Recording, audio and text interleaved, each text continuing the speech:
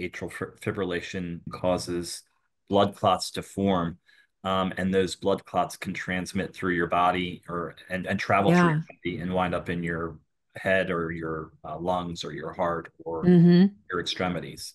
Mm-hmm. Yeah. Mm-hmm. So atrial fibrillation needs to be well understood.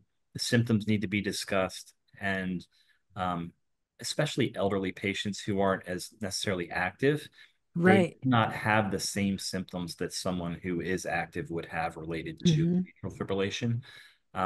So there needs to be a discussion about it, and people need to understand the impact and relevance of such an arrhythmia. Welcome to the Answers for Elders radio show. And welcome everyone to Answers for Elders Radio Network, heard across the USA on your favorite podcast channel, and find us on YouTube. We are talking today about a very, very important topic. Heart disease is one of the highest death rates. A lot of us have heard the concept of a-fib, atrial fibrillation, but we don't necessarily know a lot about it. As a matter of fact, we on Answers for Elders probably need to have more content on it. And so that's why I'm very excited to bring you the following guest today, Mr. Mark Goddard, who is the Vice President of Clinical Services of InfoBionic. And Mark, welcome to Answers for Elders. And we're going to dive into the whole world of our heart. Suzanne, thank you very much for having me. I'm excited to be able to talk about it. It's a personal subject that impacted my life, so Wow. I'm very much happy to be here and talking about Yeah, yeah. We hear about heart disease, but we don't necessarily know how significant it is when it comes to our life expectancy. How influential is heart disease on the quality of our lives? Well, if you think about it from all the organs in your body, it is the primary one to keep blood circulated throughout it. So it's Hmm. feeding every other organ related to how well it works. Hmm. If it doesn't pump blood efficiently, it impacts things downstream, like your ability to get rid of waste from your blood.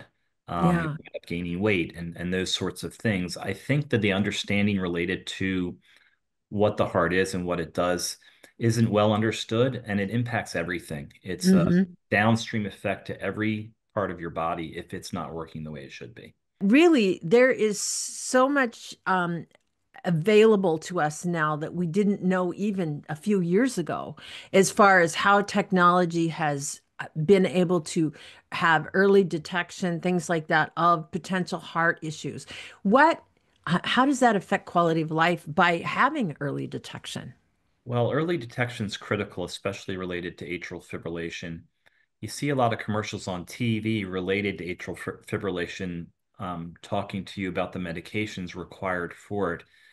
Those medications are meant to thin your blood because atrial Hmm. fibrillation causes blood clots to form, and those blood clots can transmit through your body and travel through Yeah. your body and wind up in your head or your lungs or your heart or Hmm. your extremities.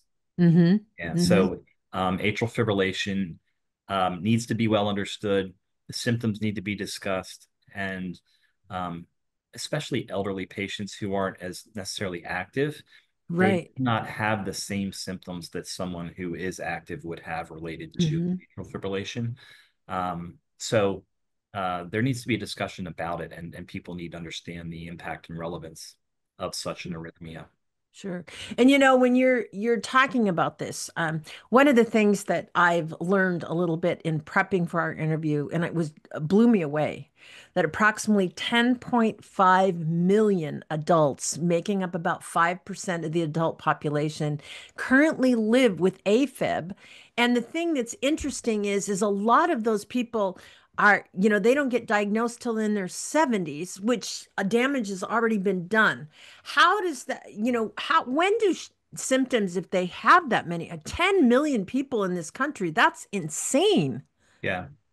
Um, the major factor related to atrial fibrillation and when it starts is quite often associated with changes in the way your heart is structured. So the shape of it changes a little bit. Hmm. The reason for that quite often is related to things like high blood pressure or being a diabetic and not managing your blood sugar appropriate. Yeah. All the things that you would think of just to be a healthy person are the same Hmm. guides that I would follow related to heart health and atrial fibrillation specifically. If you have high blood pressure, the structure of your heart changes, very likely to have atrial fibrillation. Yeah. Yeah. So those sorts of things need to be considered and understood Right. and maintained. Yeah, So for our listeners, could you define what AFib really is? sure. There's four chambers in your heart. Two of them are the atrium, two of them are the ventricles. The ventricles pump blood throughout your body and to Hmm. your lungs. The atrium receives some blood back that doesn't have oxygen in it. Those chambers pump that blood to the ventricles. When you're in atrial fibrillation, the atrium don't pump effectively or efficiently. Hmm. Basically, are just quivering, so they don't empty in a normal fashion. So blood is left within those chambers, and that's where the risk of clots comes in. The fact that Ah. blood does not exit those chambers effectively and kind of swirl Uh-huh. in there, and they wind up clotting. Hmm. There's also a little structural appendage off the left atrium that winds up, it's like a sac almost. And if you're not completely emptying that chamber, that's where those clots quite often will form. Uh, Yeah. and you need to avoid that. Yeah. Lifestyle, you've talked about diabetes, but it's also hypertension, high stress that it can affect it, and also obesity. Yeah. One of the things that I know in this country, obesity is on the rise to just unbelievable statistics. Yeah. How do you, anticipate the future being by, affecting AFib in the future? I think the advent of the commercial wearables Hmm. is going to change things pretty dramatically. Hmm. It hasn't been as embraced by the older population today, Hmm. but the older population of tomorrow will be very much in tune with technology. Right. That technology will give them an idea of, hey, do I need to see my cardiologist related to Yeah. what my health monitor is telling me? Hmm. And from there, you would see your cardiologist and they would use a medical device to assess whether you have atrial fibrillation or not. The longer it goes undiagnosed, the more damage happens to your heart. How Yes. many are boomers would you say are really aware or making positive changes in this country? Are you seeing a shift or you're not seeing a shift? I don't necessarily see a shift Okay. at all. Um, and a lot of times, and for whatever reason, you can provide the information and the guidance isn't necessarily Yeah. followed. Um, Yeah. I think again that'll change a little bit as the generations change and the older generation Hmm. more of this in-tuned society that they become and are. Uh, Hmm. but there needs to be more change than there is.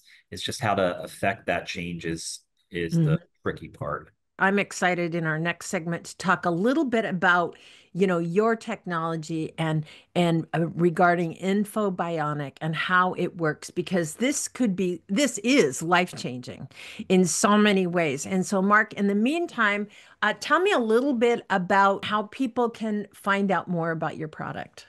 So for us, you could go to InfoBionic.com and it would take you to our web portal and you could see the technology that we're utilizing. Uh-huh. In the end, our product is a medical device, so it's one Mhm. that you would get prescribed to you at your doctor's office. Uh, Right. we do have practices throughout the country that are utilizing our product.